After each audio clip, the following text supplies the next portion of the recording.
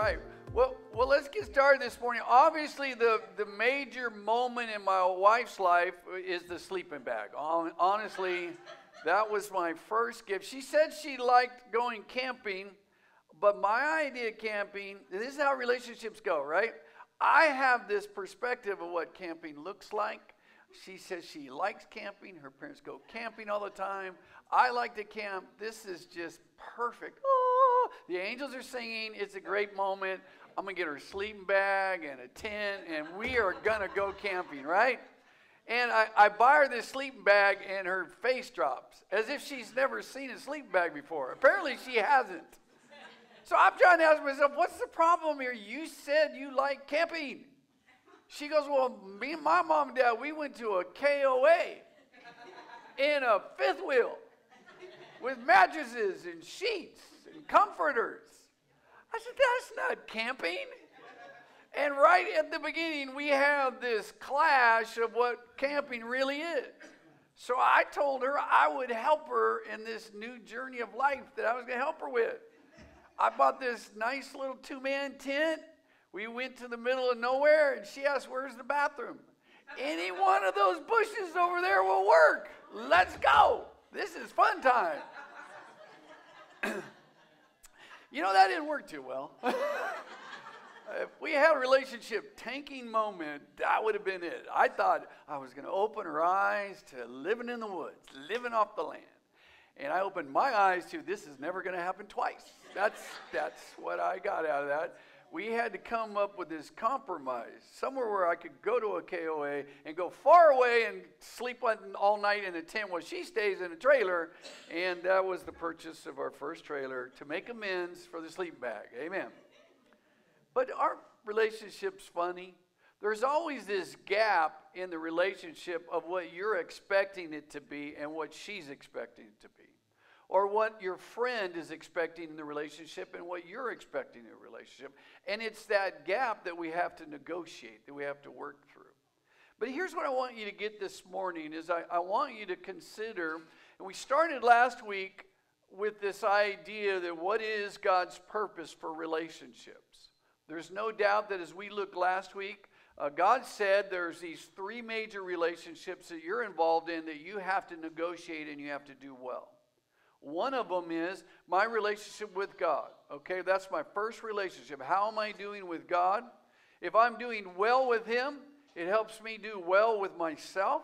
He has this way of pointing things out about me that I didn't quite see, that him and my wife knew about, but apparently I couldn't see it. She needed help, so she sicked God on me. Amen. And He explained to me that I've got these issues. So I have this relationship with God. And then I have this relationship with myself, trying to figure out who I am. And then I have this relationship with others. Jesus summed it up so easily when He said, when He was asked, what's the greatest commandment? He said, well, love God with all your heart. And He says, love your neighbor as yourself. So I've got to love myself, and I've got to get a good understanding of me. I got to like me and work through my issues in order for me to effectively love my neighbor. So we decided to have a meaningful, purposeful relationship that helps me move forward. And that means to grow in my faith, to become the best version of me.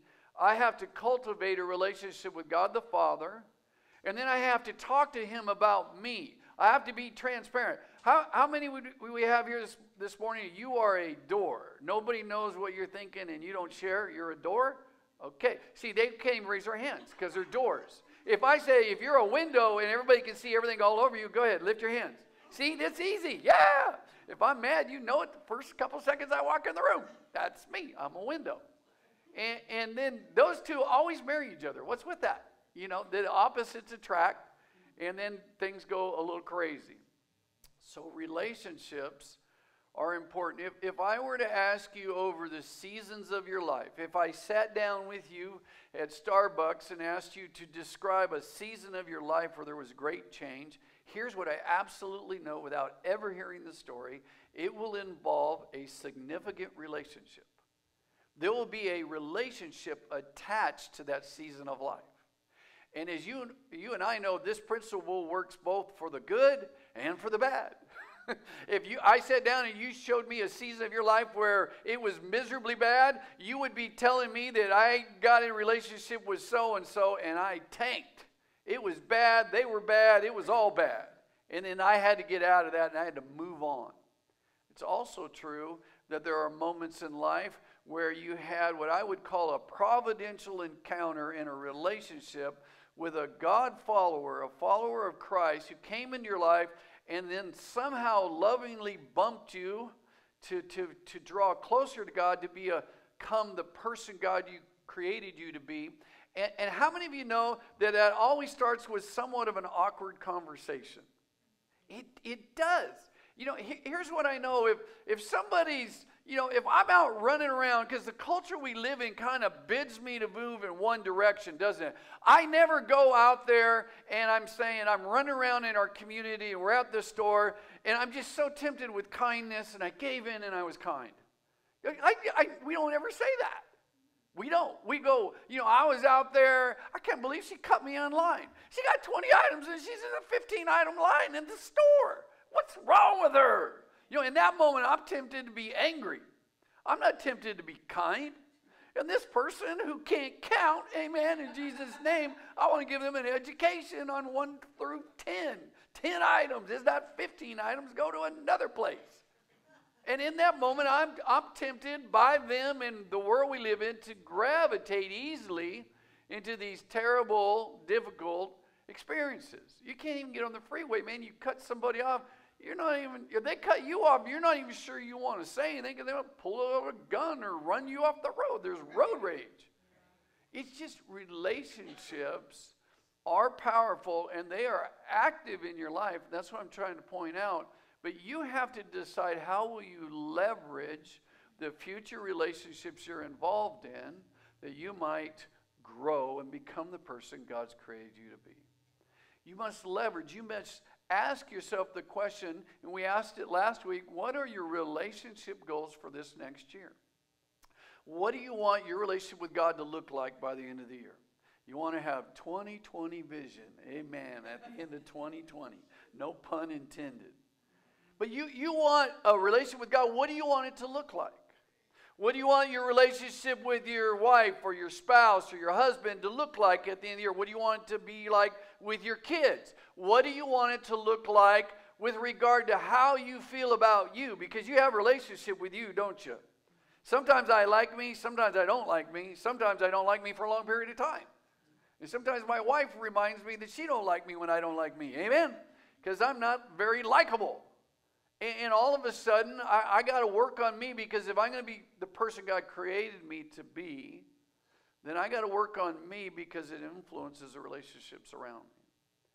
If you were to look around and look through your history where somebody came and, if you will, were a saving moment in your life, what we call a divine encounter, a moment where God sent somebody to you to help you in a moment where you needed to be rescued.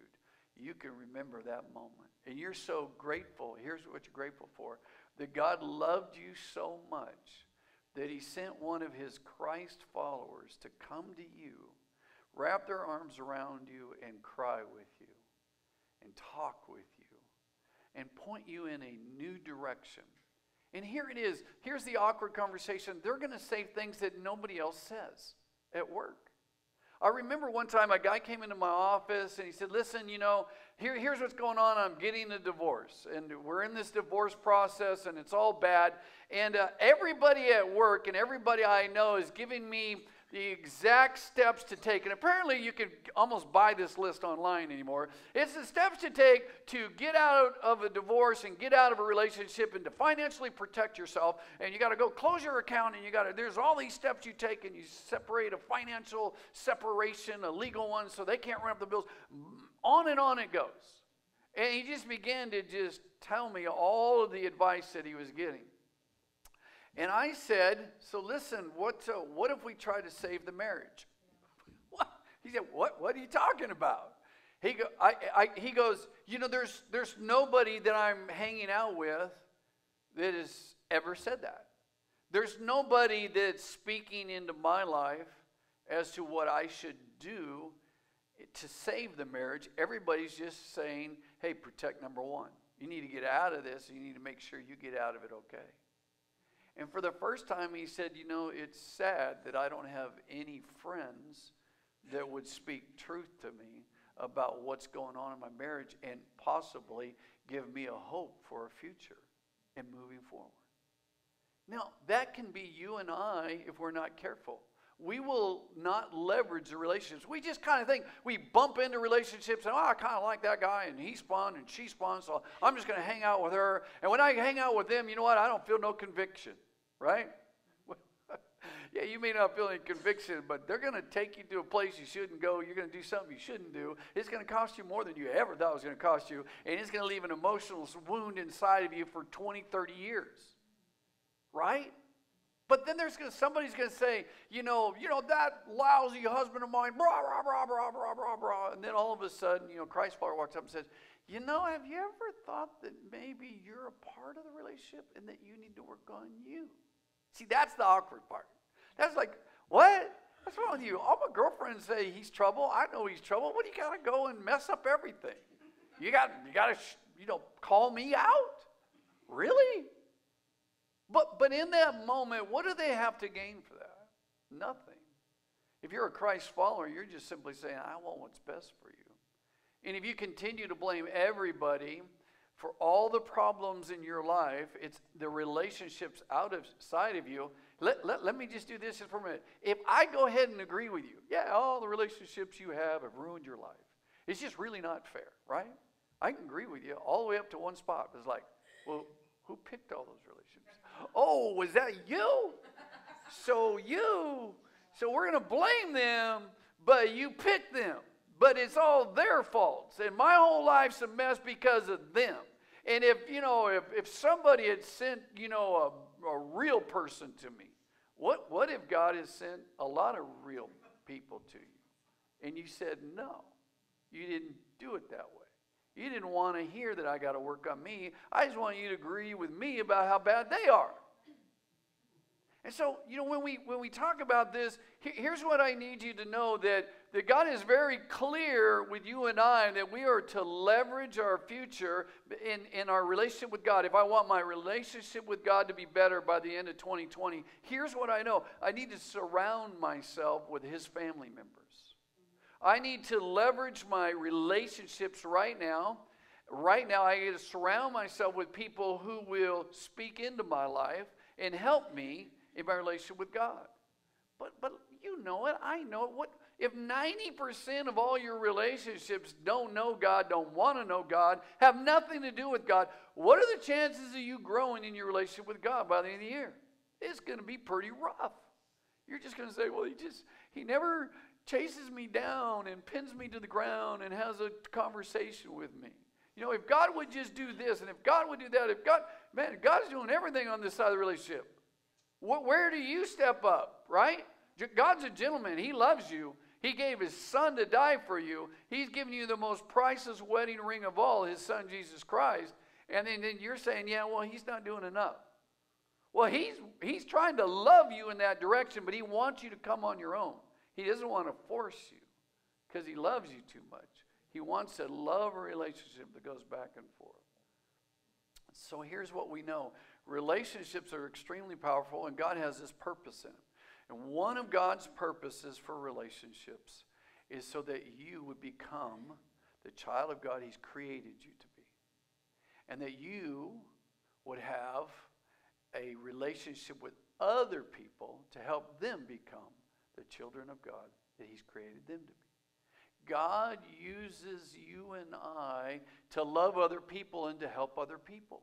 He absolutely does. Because sometimes if we're not careful, well, I'm waiting for that providential person. I'm waiting for, Jen coming into my life and she coached me and I got out of all my troubles, but I'm waiting for another one. And I want Jen 2 and Jen to the third power and then on and on and on and on. I just keep sending them. And then God says somewhere along the line, He says, but I need you to be a Jen. Whoa. I need you to step out and be a counselor. I need you to step out and say, come on, girl, what's going on? Really? You've been saying that for 20 years and you're my friend. I love you, but You got to stop saying that. You're just still blaming them. Were you ever going to move on? See, that's the tough conversation. But when you hear it, you know it's right. You know it's the right thing to do. It's just hard to get there. And then as a Christ follower, though, they said, well, listen, how about if I walk you through this? How about if we move on? And the question to you is, if God providentially sends relationships into your life at an intersection moment of your life to change it, to move you forward so you can have the marriage you want to have, the relationship you want to have with your kids, the relationship you want to have with your friends and your coworkers, and you want to have this amazing relationship with God, if he's going to send that person, how about you thinking about being one of those persons? Right? Well, yeah, but I didn't go to college and I didn't, I don't know this, I don't know that. No, it doesn't matter where you're at. Jesus took like 12 sailor boys that were fishermen that were knuckleheads, probably cussed like sailors when he got them. And he said, listen, hang out with me, we're going to figure this out, and I'm going to love you. And they changed the world. They became the 12 disciples, and they did amazing things. So we know the power of relationships, and we know it goes both ways. Every one of us here this morning has been wounded by a tragic relationship. Even if it was in third grade when I went over to give that Valentine's to Susie, and she already got 10 of them from Johnny, and my little one looked bad, and I couldn't even give it to her. And Johnny's sent by Satan to steal my third grade girlfriend. Amen. And you remember those things. You just go, what is going on? So the purpose of relationships is that they're powerful, and God uses them strategically to help you to be the child God has created you to be. That's his purpose. Imagine if we love the Lord and we read his word, but you and I both know that there's sometimes I need somebody to wrap their arms around me and say, I love you and God loves you. And God says, I send people with skin on in my behalf, part of my family members, to come and grab their arms around you and tell you it's going to be okay. And when they're saying it, you're looking at them like, that is straight from heaven. I mean, they're an amazing person, but only God knew that I needed to hear those words today. And even though, Sister Lisa is saying that to me, and she hears from God, and that's all amazing, but only God knew what I was going through. And I come into church, and Pastor Lisa comes over, and she says just what I needed to hear. And in that moment, God used a relationship to speak directly to you. Even Pastor Lisa would not necessarily know the full impact of what she just said. She just knew she was supposed to say that.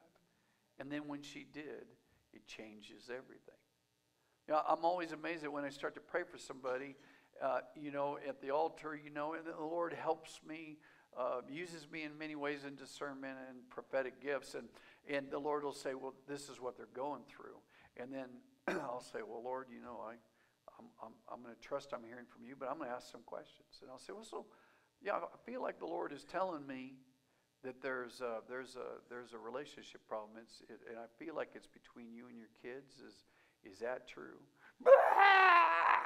They're crying. I guess we hit gold. Amen. We just scored. This is, but here's what's amazing about that. I don't need to, I grew up in an era where, I heard from God, and it's a little bit self-exaltation. If you're not careful, you can take the prophetic gift of God, you can make yourself look like the man of God for the day, right? And God told me a long, long time ago, I won't continue to use you in these gifts unless you do it in a humble way. And so I ask, and then once they start crying, it's obviously that's the case, then I know I've heard from God because of the results. And then I go on a journey to pray over them, and then the Lord gives me words to speak into their life. And that's a profound thing. And if you're on our prayer team, you know what that looks like. You'll get up there, you'll start praying for somebody, and you're just going, they got all kinds of issues, and I have no idea what to say right now. And then you just go, okay, but Pastor, you said I had to pray. So you start praying. And you even pray over people, and sometimes you're going, man, I gave them my best shot, but, it's like instead of a 100-watt light bulb, I probably was like a 25-watt on that prayer. I just didn't feel it. You know what I mean? It just wasn't humming. you know. And then when you're done, they're weeping. The most powerful prayer I've ever heard in my entire life. It was just perfect. You go, man, I rated it like a, you know, not so good. But in that moment, you yielded yourself as a vessel to the Lord. You start praying, and the Lord just kind of gives you these words in your heart. You begin to say them, and then it's amazing how powerful it is. What if, and here it is, you do not position yourself in an environment where that can happen. See, that's where the trouble is. You know, if you don't attend church regularly, here's why we are a small group church. We want to get people out of rows and into circles, is the way a lot of people say it. We're better together than we are by ourselves. And for an introvert like me who likes to go into the woods by myself and stay there for a week and just, you know, enjoy the outdoors, even I recognize that there's this huge need for relationship. And even though I'm naturally resistant, my temperament style is resistant to that, I have to push past that because I understand the benefits of it. I understand the benefits of relationship. And so we're asking ourselves, do I position myself? If you're not involved in a small group ever, you're not positioning yourself. If you're not coming to church regularly and getting involved in healthy, God-following believers, you have not positioned yourself in a place where you can do all the things that we're talking about. We're talking about leveraging the relationships you have that you might become the person God's created you to be, that you might live the blessed life. You see, here's the problem. As I was asking the men yesterday in our small group, what's the deal with this generation? This generation, when it comes to marriage and relationships, because that's the ultimate expression, right? The marriage relationship, it's such a obvious, amazing relationship that God created in the Garden of Eden. Not only that, he began to picture our relationship with him as a marriage relationship. So Jesus is described as the groom, and you and I are the bride of Christ. So there's this powerful relationship dynamic that God is describing that you and I have to get our arms around that and manage that wisely and leverage it for our future.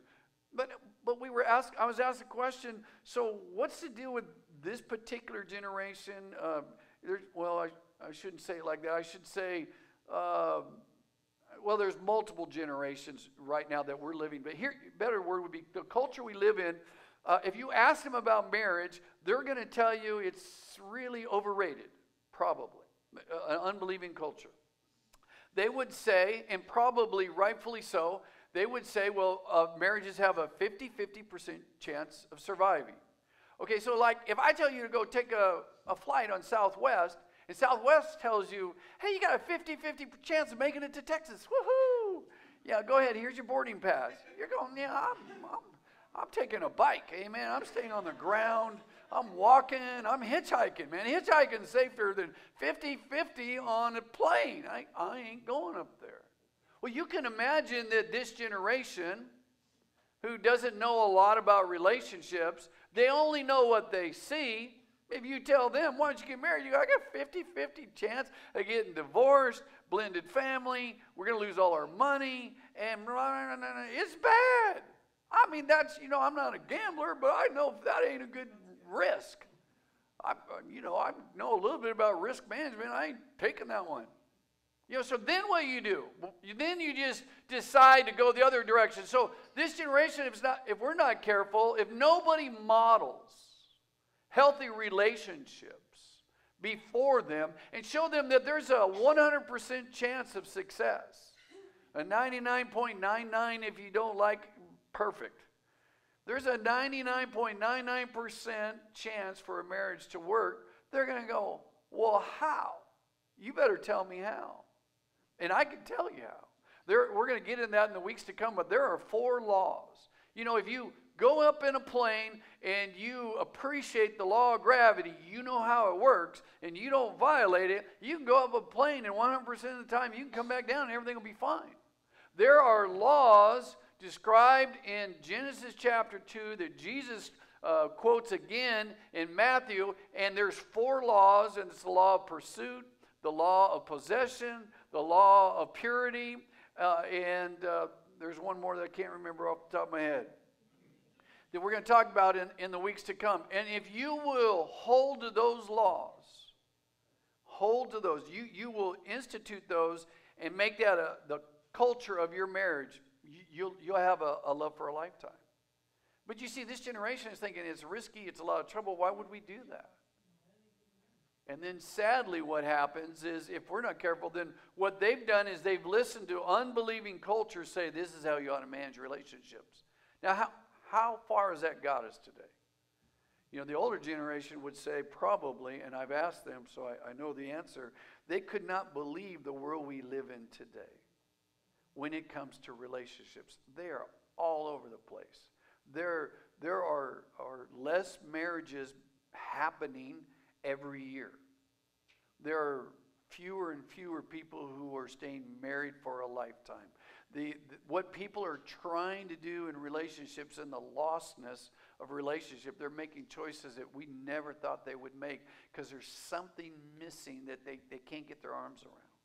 So we're going to talk about that in the weeks to come. But this morning, I'm asking you to really sit down. And if you're coming to this church regularly, you would say, I would ask you to make this observation. What was it like before you came to church? You were doing life regularly without coming to a group of people that you got in a relationship with their Christ followers. What was life before that? And I promise you, it was a train wreck. It wasn't good. Now, the Bible says there's a season where it's kind of fun, running around with, some crazy fun. We all had that crazy fun friend. We loved to hang out with them, but we knew they were going to get in trouble. And the only question is, could I step back and only he got in trouble, or would he drag me in with him, right? You're just going, man, you knew before you even took off in the car with him. It's like, this could be risky because we could end up in jail with him. I just know this guy. I mean, I probably shouldn't be hanging out with him, but he's so much fun, right? I mean, he's going to do something stupid, and I get to watch for free. I just get to watch. I'll watch him go to jail. But it's in that moment you're just going, there's got to be something better than this, right? There has to be. But we make mistakes. But we don't have to in the future. We have to decide today. There's a verse in the Bible. I want to look at it. It's in Proverbs. And we all know this. I mean, the Bible says it. And God's very clear. He gives us a bunch of wisdom. But you know it experientially that this verse is true. If we go to Proverbs, we look at 13, verse 20. He who walks with the wise grows wise. But a companion of fools suffers harm. Now, this principle is saying relationships are extremely important, and they can be extremely helpful or they can be extremely hurtful. Now, just, here's the tough spot. The Lord will challenge you in this sermon series to let go of some close relationships. And as soon as I say that, you go, no, you don't understand about Steve. We've been friends forever. What kind of Christian just turns their back on them? Rah, rah, rah, rah, rah. I get that thing every single time. And I said, well, listen, how far are you going to go with them? If they go all the way to hell, are you going to follow them there? Right? No, listen. I'm not asking you, and I never tell you you should turn your back on them. That's not what God is asking you to do. But you don't have to spend most of your time with them. I have some really good friends. They're unbelievers. I can spend a little bit of time with them, and then I'm done. Okay? While I'm with them, I love them. Hey, let's go to church. You need to change your life. Why don't you step up and do this, and step up and do that. But I don't spend my free time with them. They'll wear me out. I'm going to leverage my relationship. I'm going to spend time with people who I know will help me grow up, to have a closer relationship with God, to help me be a better husband, to be a better father. If you have kids and you want to be a great parent, then you should be hanging out with some people that are great parents. You know how many people come and ask me for parenting advice? And I say, well, so who are your friends? Well, so-and-so and so-and-so and so-and-so. Any one of those still married? No. Okay. So they're single parents. That's not necessarily a bad thing. Do they go to church? Well, no. So you want me to help you, and I'm willing to do that, But I would highly encourage you to find somebody who's being a good parent, and they could be a single Christian good parent, that works. But they got to be a good parent, and when you watch, you say God is honoring that family and helping them to be great parents, and you should hang out with them. The wise hang out with the wise. It's amazing how often we choose the unwise, isn't it? Honestly, they're fun, right? Because they're gonna do something dumb, and it's fun to watch. But we don't grow. We don't grow, and God wants you and I to grow. You know, when we look at this verse, I'm reminded of when your kids are in school. Remember when your kids are in school, all the way through school, the first thing you ask when they come home is like, who did you play with today? So is he a friend? Oh, yeah. Is he a good friend? Or that's just on the scale from 1 to 10. And you know what every parent's saying is like, man, if he gets the wrong friend, we're in trouble. Your worst fear is they pick a friend at school that's going to train wreck them, and then you're going to have to figure it all out. Right? See, you know it, and I know as parents, and we would give all that advice to kids, but even as parents, we have to be careful not to say, well, I'm a grown adult, and I don't need relationships. Honestly, the reason we do small groups, and we will forever do small groups, is because Sunday morning is a great time, and I love speaking and everything, but I want you talking across the table with somebody in a small group where you're doing life together. And anybody in our church that's been in a small group will tell you that being in that small group has supernaturally helped me. There are providential relationships that were sent by God for me to help me become the person God created me to be. You also know that when you were out and alone and on your island, that life was falling apart, right? So let's look at the other verse in 1 Corinthians 15. I want to look at this verse. This is the one that we always tell our kids. 1 Corinthians 15, verse 33. Do not be misled. Bad company, everybody say it, bad company corrupts good character, right? It says, Paul goes on to say, he says, come back to your senses as you ought to and stop sinning, for there are some who are ignorant of God, and I say this to your shame. He's saying you guys are picking relationships very poorly, and it's hurting you. I need you to step up. See, that's an awkward conversation, isn't it? But Paul is saying, listen, I can either stand here and watch you run around in that relationship and watch you tank and never say nothing, or I can lovingly step up and say, this is not working for you. You got to get out of that. You got to do it now. You got to do it fast. It's not a healthy relationship. Listen, God loves you and I more than you ever know, and he has strategically set up for you in your life and in your future to have some amazing relationships. I believe this. I believe that there's relationships out there that even I missed in those seasons where I wasn't doing well in my relationship with the Lord. And there was somebody who was strategically trying to open up the door in a relationship with me, and I shut the door because I wasn't ready for it. Or I didn't, I don't need a mentor. Or, I know enough. I don't need your help.